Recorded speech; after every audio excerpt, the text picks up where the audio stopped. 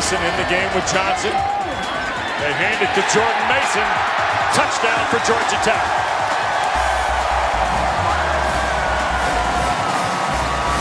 Two-yard run puts the Jackets in front. Oliver will keep it. Cut back at the 5. Touchdown. 7-yard run for Tobias Oliver. We've seen this a number of times. There's a quarterback sweep, and this time South Florida over pursues. There's a wide open lane, and Tobias Oliver could have walked into the goal line, into the touchdown. Able to field a little bit of an errant snap. For Georgia Tech, that would have been a huge stop for South Florida.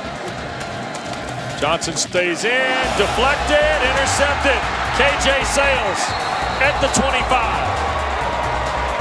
So the turnover by Lucas Johnson, and South Florida set up in plus field territory on Georgia Tech's first giveaway.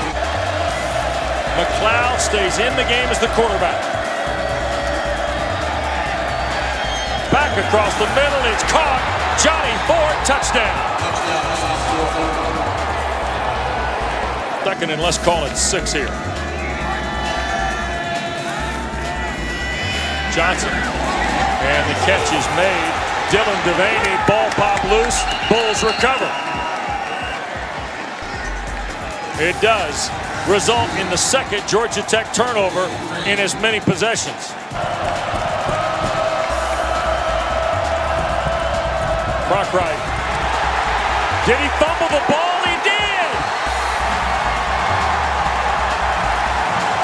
Chemedzik comes out of there with it.